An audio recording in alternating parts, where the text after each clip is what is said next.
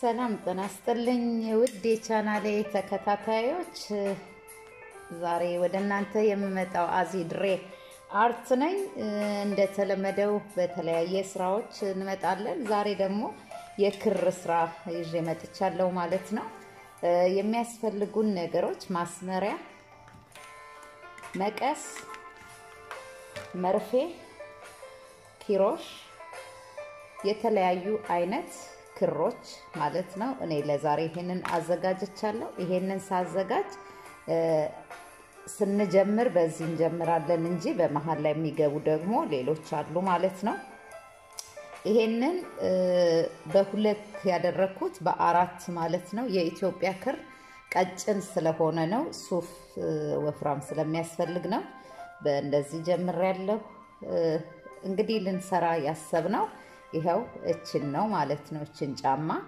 በአሁን ሰዓት በተለይ ቤት ቁጭ ስንል አሰራሩን ካየን ሹራብም ቢሆን ጥሩ ከለር ያላቸው ሹራብ እንትን ስንል የሚጣል አይነት ከሚሆን ተርትረን መስራት እንችላለን ማለት ነው እንግዲህ ወደ ስራው እንሄዳለን ማለት ነው አሰራሩ ያው በሰንሰለት እንጀምራለን ሰንሰለታችን ማስመሪያው ለምን ተፈለገ ወደሚለው ስንሄድ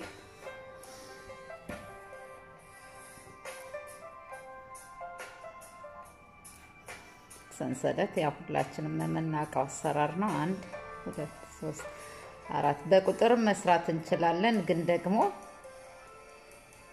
በማስመሪያው በደንብ መስራት እንችላለን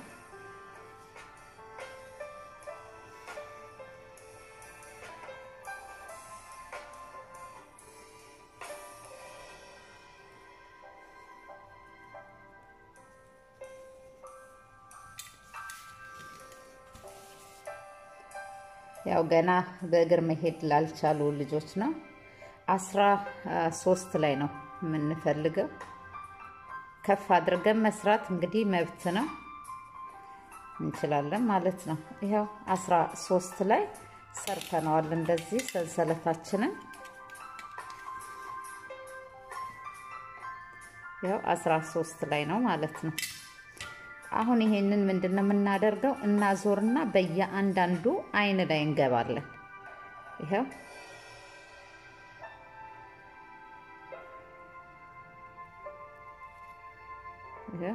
እንደዚህ ያደረግን በአይን ውስጥ ነው የምንገባው ቁንጫ ስራ የምንለው ነው አንጠልፍም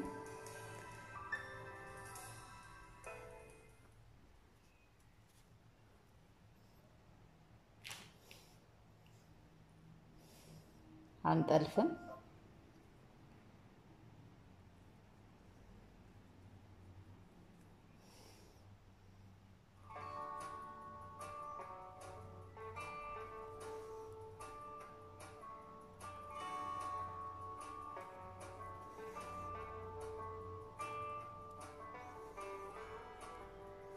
ይሄንን በማድረግ እንግዲህ እንዲሄደን እንመለሳለን እንዲሄደን እንመለሳለን ማለት ነው ይሄንን 11 ሊሆን ማለት ነው ዞረን እንገናኝ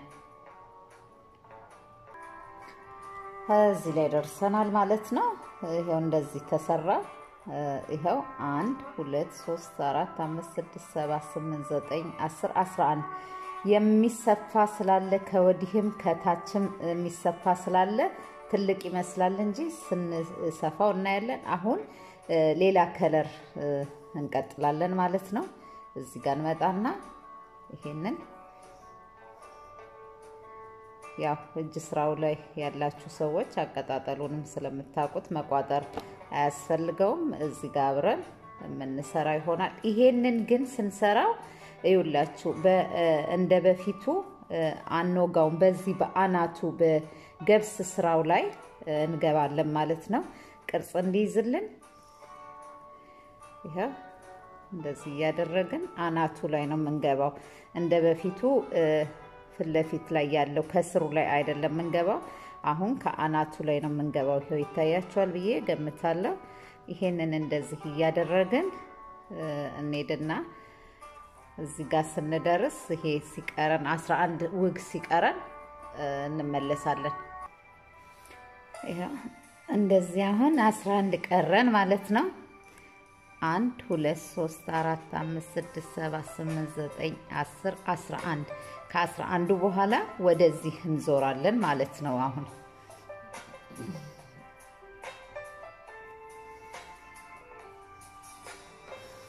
አሁን ወደዚህ አንድ ሰንሰለት ወደ ላይ እንሰራና አሁንም እንደዚሁ በአናቱ ነው የምንገባው ለምን ቅርጽ ይሰጠናል ይሄው እዚህ ጋር እንደምታዩት አይነት ቅርጾቹን እነዚህን ቅርጽ እንዲሰጥ ማለት ነው ይሄኛው አሰራርና ይሄኛው ይለያያል ለዛ አሁን ምንድነው የምናረጋው አሁንም በአናቱ ሳንዘል እንሰራለን ማለት ነው በዘለልን ቁጥር እየጠበበች እያነሰች ትመጣብናለች ለዛ ይሄንን እንደዚህ እንሰራለን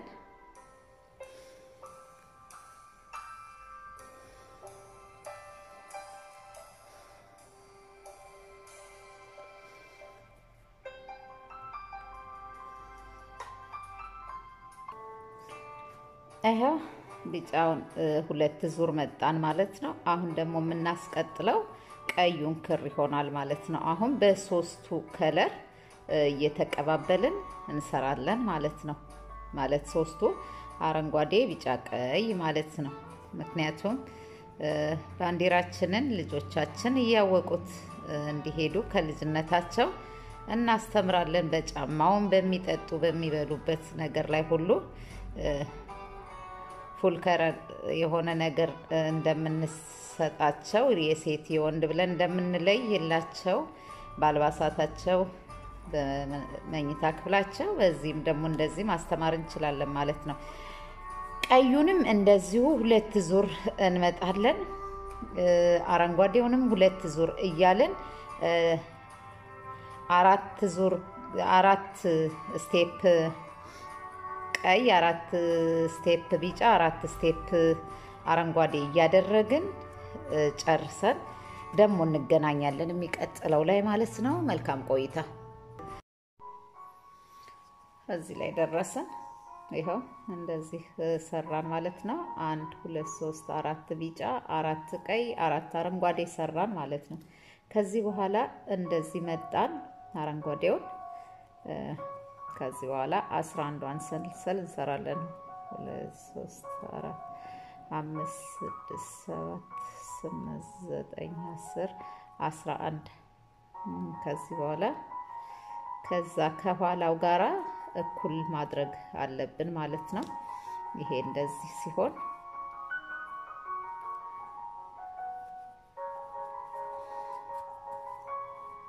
ይሄኛው ይሄ ሰንሰለቱ ከዚህ ጋራ እንደዚህ እንዲመጣ እኩል እንሰራለን ማለት ነው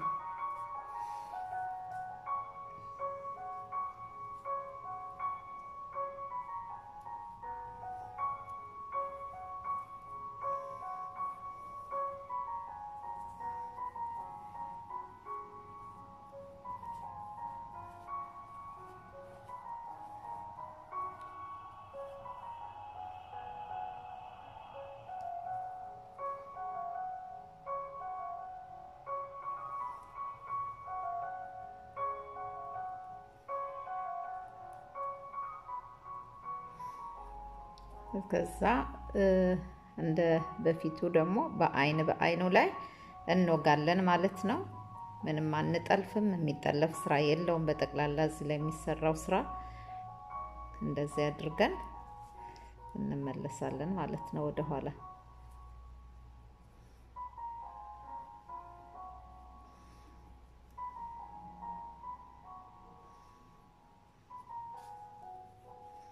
እንደዚህ አድርገን ልክ የዚህ አይነት በዚህኛው ሳይድ እንሰራለን ማለት ነው እንደዚህ ይሄው እንደዚህ እንሰራለን ማለት ነው እየተመላለስን እዚህ ላይ በእንደዚህ አይነት 11 ዙር በዚህ ጋር መተን ደግሞ የምንሰራውን አብረን እናያለን ማለት ነው መልካም ቆይታ እሺ ውዶች ተከታታዮቼ ይሄው እንደዚህ እዚህ ላይ ደርሰናል ማለት ነው ከዚህም 11 እዚህም ጋር 11 አድርገናል በመሃል ይሄንን ሰራ ከዚህ በኋላ የሚሆነው ምንድነው ነው ጀርባውና ውስጡን እንለያለን። ይሄ ጀርባው ነው፣ ይሄኛው ፊት ለፊቱ ነው የሚሆነው። ስለዚህ በጀርባው በኩል እንደዚች አድርገን አስተካክለን እኩሌታውን እንይዛለን ማለት ነው። ከዚህ በኋላ ወደ ስፌት እንሄዳለን። መርፊያችን አገልግሎት ላይ ይውላል ማለት ነው። አሁን ከዚህ ነው የምንጀምረው። ስንጀምር እችን ትንሽ እንደዚች እንተውላታለን ማለት ነው። እንደዚህ ለመሄድ ለምን እችን እንድችናጥፋለን፣ እችን እንድችናጥፋለን መጨረሻ ላይ። ስለዚህ ትተን ነው የምንጀምረው። ለመስፋቱ እችን ያህል እንተውና ወደ ላይ ወደ ስፌቱ እንገባለን ማለት ነው።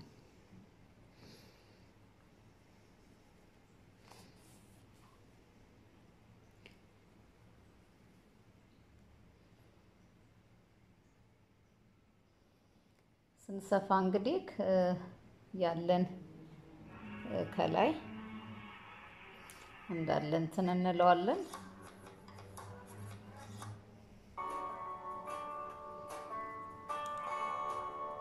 ይሄን ያህል ከተውን ከዚህ ከላይ እንደዚህ እየሰፋን እንወርዳለን ማለት ነው።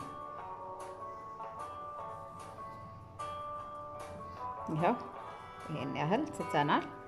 ከዚህ በኋላ ያለውን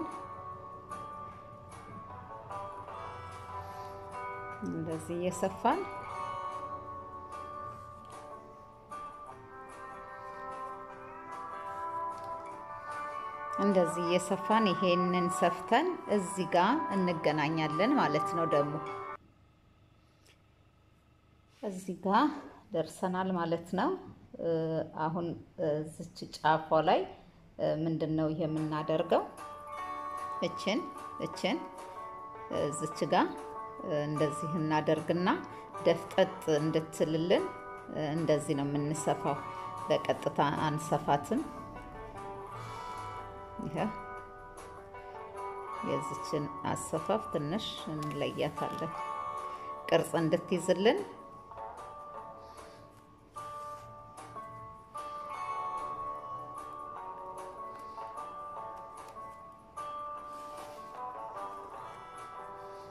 እንደዚህ አድርገናት እንሰፋለን ማለት ነው። የዚችን ቅርጽ በዚች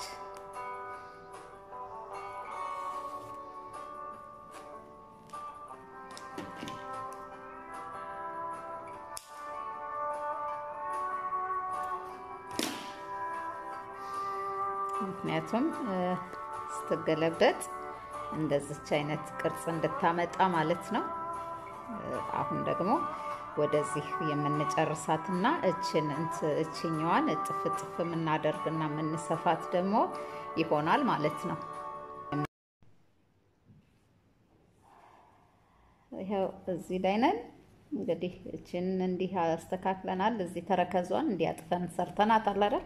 አሁን የሚቀረን እዚች ጋር በእንደዚህ እንመጣና አንድ አልፈን አንድ እንሰራለን፣ እንሰፋታለን ማለት ነው። መስፋት ሳይሆን መጨረሻውን አብረን የምናየው ይሆናል። እንደዚህ አድርገን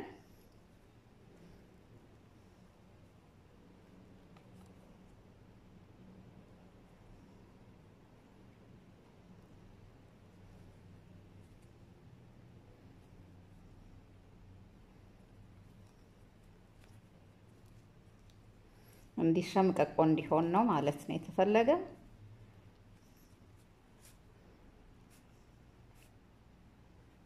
እናወጣለን መርፊያችንን፣ ክሩን እዛው እንተዋለን።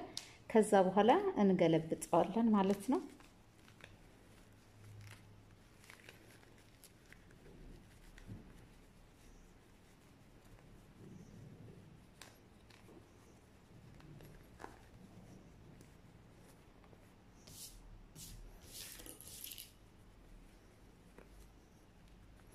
ያው ተረከዟ እዚህ ጋር ማለት ናት። እዚያው ሶል ማስገባት ብንፈልግ እነዚህ ፔፐሮች ቆርጠን ማስገባት እንችላለን። ግን ያው ብዙ ቤት ውስጥና አልጋ ላይ አድርገዋት የሚተኙት እንጂ እንትን ስላልሆነች ይሄንን ብዙ አንጨናነቅበትም ለሶል ማለት ነው። ይሄን እቺ የምትፈታ ናት። በዛኛው ላይ ቆይ ያሳያችኋለሁ። ትፈታለች። እቺ ቀደም ያጠፍኩና ለእናንተ ለማሳየት ነው። እቺን አሁን ዋው ሾለከችብኝ። ቆይ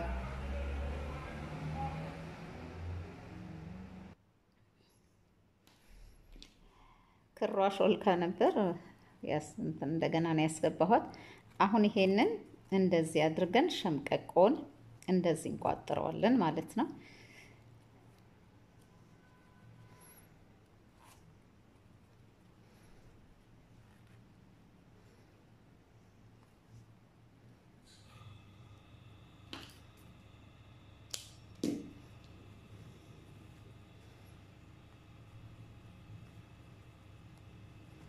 ይሄው እቺኛዋን ፈታናት ከጀርባ የነበረችዋን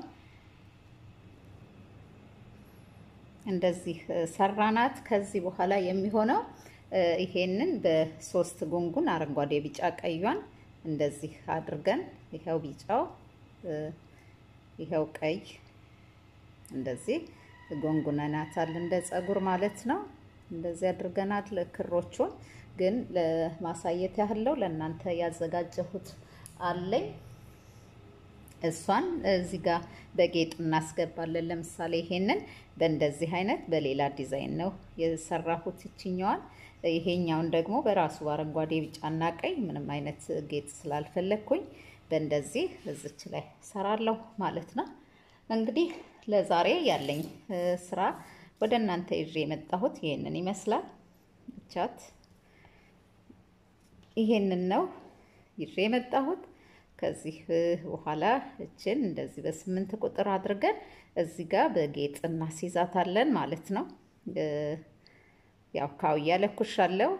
እስኪግል መጠበቁ ብዙ አስፈላጊ ነው ለእናንተ። ይሄው እንደዚህ ተሰራለች ማለት ነው። በካውያ እዚህ ጋር ተደረግና ቆርጣታለሁ ትርፏን። ይሄንን ይመስላል። ስራዬን ከወደዳችሁት ላይክ፣ ሼር አድርጉ። እንግዲህ አለው ወረርሽኝ ምክንያት ቤት ተቀምጠናልና ልንሰራ እንችላለን። የተውናቸው ሹራቦች ካሉ ክር እንኳን ወተን መግዛት ባንችል ይሄንን መስራት እንችላለን። መልካም ጊዜ፣ መልካም ቆይታ ባይ